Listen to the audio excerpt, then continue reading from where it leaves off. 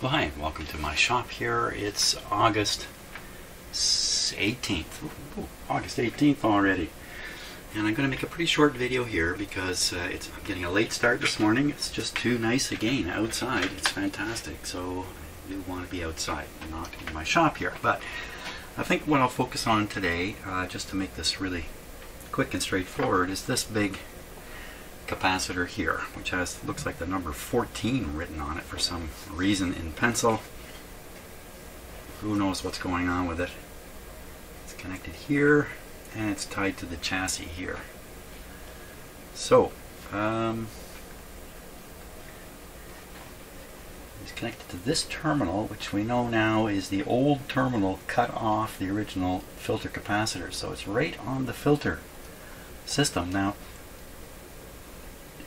to some degree, the big electrolytic capacitors here that are smoothing out the power supply output have another purpose, and that is they create a signal ground through which the signal can pass to find ground. So in other words, when a signal looks at, for instance, the B plus line coming from the power supply, the alternating current signal sees it as a short to ground. Now the problem is at higher frequencies this doesn't work so well, because at higher frequencies electrolytic capacitors don't do a very good job.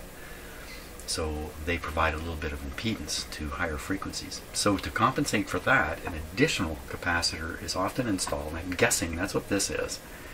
And it's just paralleled in with the other capacitors. Before I say too much,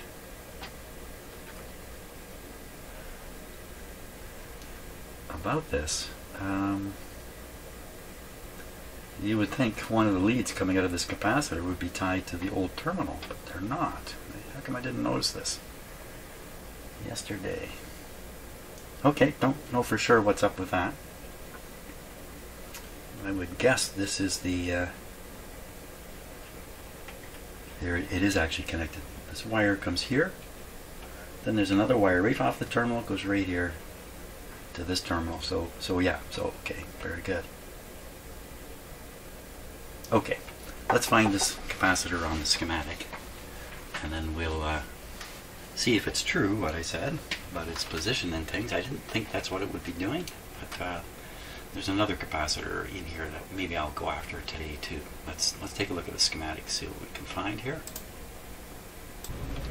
Okay, so here's the schematic, and the part we're interested in, the area, is down here in the power supply, and we're looking for capacitors that are tied between the B plus line and ground. So if your eye hasn't spotted them already, they're not far from where my cursor is. So here's the B plus line right here, on the top of these two capacitors, and here we go up here. Okay, we skip over, and now we're on this line. So 0.1 and a 0.1 and a 60,000 in between. That sort of looks like a pi filter here. This must be a connection. Here it's hopped over. 250 volts. 250 volts in brackets 125, which I still don't understand what they're talking about here. 125. Same thing here, 70 volts, 55. Get it. And there's probably a note in here somewhere that explains that. So is this the guy, 0.25? It looks like the largest capacitor in there. If we look at the capacitor sizes, we see 0.1, 0.1, 0.1. There's 1, 0.25. All the rest are quite small. So there's only 1.25. That by far that would be a large capacitor compared to the rest. And that's what I'm looking at in the radio. So I think that's what that is. So if that's the case, then the capacitor, the big one, is on this line, which is the part of the bias, the negative bias trick that's being played in the power supply here. It's a pretty big filter, but you know where it goes. It goes right onto the grid of the output tube. A very sensitive location for unwanted signals to get amplified. So where would the unwanted signals come from? Probably falling on these resistors and then ending up on this wire. Or it could be some kind of feedback thing going on. in any case, they've put this large capacitor here to firmly ground out this wire in terms of alternating current. Meanwhile, DC current's doing something different here. So that guy, if he was bad, what would happen? Well, you could get some kind of feedback, squeals and screaming. That's not happening in this radio. Get reduced output, probably. Maybe some other phenomenon I'm not that familiar with. Doesn't seem to be exhibiting this kind of trouble. But nevertheless, that big capacitor's got to go. Now, I expected this capacitor to be on the B plus line or the screen line. Let's pick off a screen. So if we go over to this tube, the screen is a certain element. Here it is here. This dashed line and this other dashed line, which is running into a straight line right below it, or a dotted line. So it's a little odd looking. Two dashed lines hooked up here. So this is the screen. Now somehow they will have a filter on the screen, and lo and behold, look what it is. It's this thing. Okay, but that's not a. Those are two, medium-sized capacitors, 2.1s. There's the other 0.1 right there. Also, a large capacitor, sort of at the bottom of the grid circuit. Kind of thinking of that way. And there's the battery, doing its thing or not doing its thing. Okay, well I found the 3.1s. This is the only one. It has to be this one. Well, let's cut it out, as my target is to go for the big one. I thought this would be sitting on this line here. I thought this guy would be doing what this is doing. Okay, let's get this. We'll go back to the radio. We'll cut out that capacitor, get the test, and stick another one in here. 0.25 is a fair. I don't stock a lot of those. I better check, make sure I have one. Well, I may have to put in a larger capacitor, but that wouldn't be a problem. So this is a 0.5, and I think that's a 0.25. Let's cut that guy out and see if it matches with the schematic here. I'm going to mark this terminal.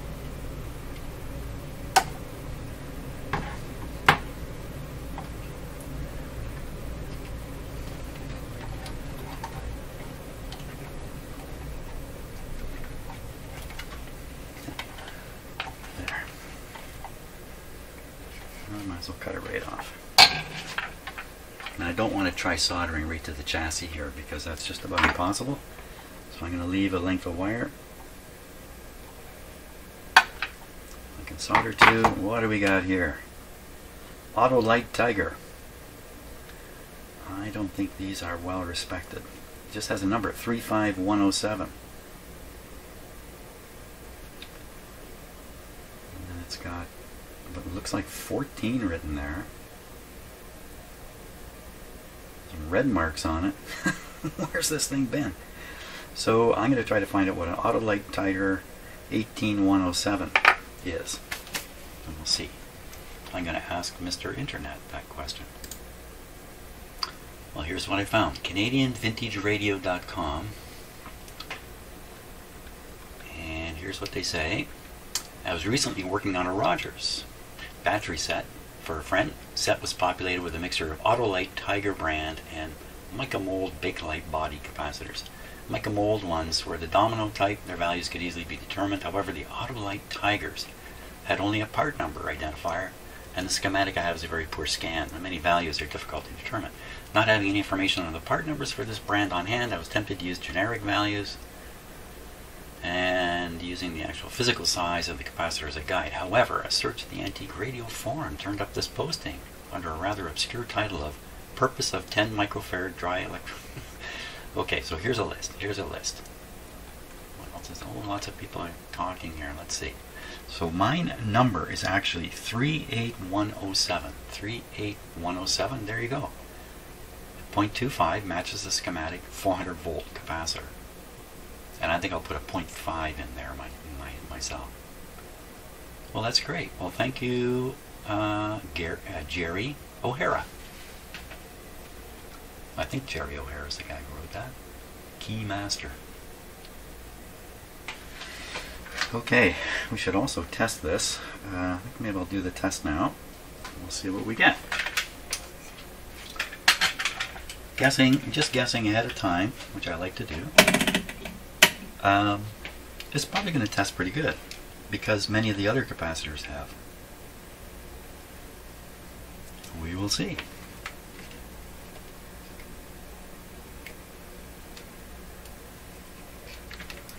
Okay, so we're on the 50 volt setting, and as usual it's just a little hard to see, and see if I can trick my camera. Well, that's about as good as it's going to get. Very, very hard to see the pi down here, but it's there. Get your hand away there, Jim. There it is. Now you can see the pi. Out of focus. Okay, hit the switch. What's it do? It's going to take a bit to charge up, I would imagine. Charging. And I'm going to give it a long time here. Well, that's pretty good. It's open almost all the way. 150 volts. Okay, charging. Barely opening. Yeah, it's opened about 20%, maybe at most. Maybe you can barely see it there. Yeah. Well, okay. Now, the position of this on a grid. A little leak. We measured the grid potential of the output tube, and it was normal. It's minus 16. So, is this capacitor causing trouble? Probably not. Can it cause trouble? Look, it's beautifully sealed around the ends here. One of the areas that's difficult is right where the wire comes through, because when you're installing it, where the wire comes through. When you're installing this, of course, you're bending it and doing stuff, and you can kind of loosen it up here and the like. There are ways to do it where you avoid straining the capacitor, but okay, that's the story. Put in this capacitor.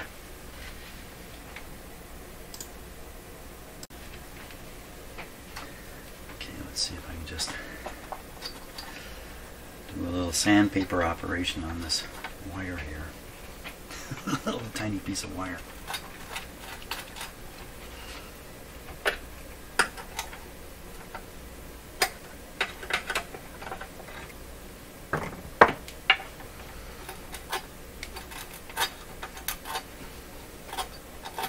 Scratch the surface up a little bit.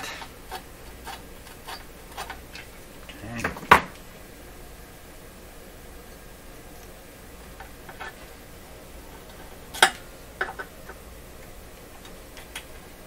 I'm going to go behind this wire here.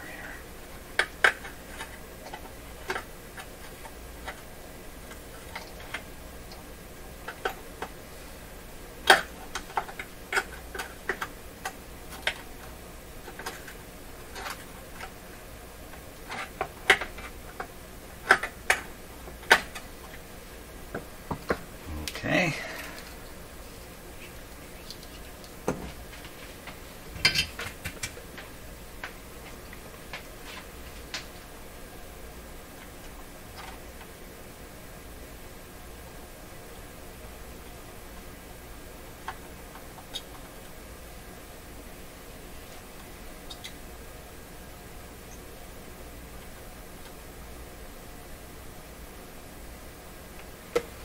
So soldering so close to the chassis is a bit of a challenge because the chassis is drawing away the heat as fast as you can stick it in with your soldering iron.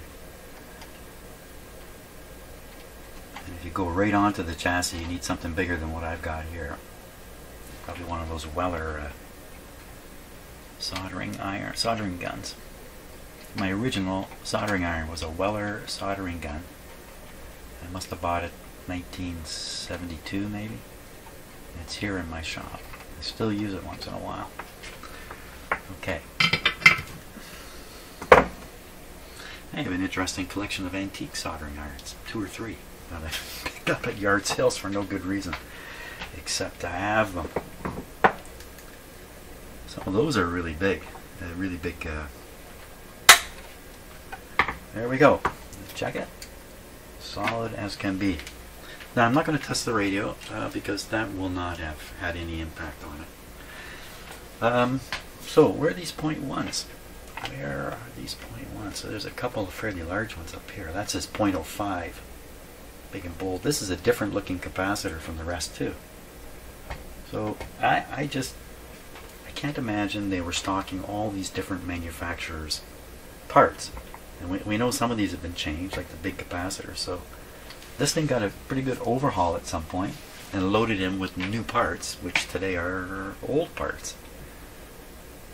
I'm going to guess these guys went in.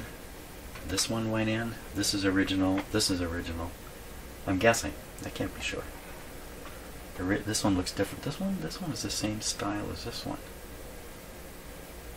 Who knows? Can't know for sure. I do like to think about these things because I think if I can kind of get a story going, it can help me realize more about the radio. How it got to be the way it is, and there might be some hint or clue there about what I should or shouldn't do with it. Or what the previous people working on the radio had discovered or were thinking or whatever it might be. So, I'm going to leave it at that because it's late in the morning already. So thanks a lot for watching. Tomorrow I'll carry on trying to do some more critical capacitors, maybe those 0.1s in the filter, in the pi filter, if I can identify them. And let's just keep plugging away. Thanks a lot for watching, and I'm off to have a nice outdoor day. See ya.